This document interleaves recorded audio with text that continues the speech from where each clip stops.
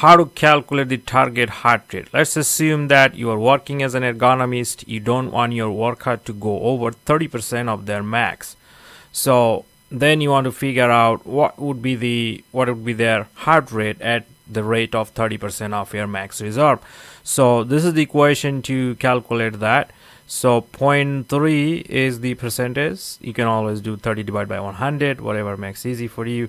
Now for this particular person, the reserve is 100, 180 minus 80. So this piece, we already calculated that. Check the other two videos on this, calculating the reserve and also percent of reserve. Now, so 100 is the reserve for this person, beat per minute. And then plus the resting heart rate for this person is 80. So we do this calculation is 110 beat per minute.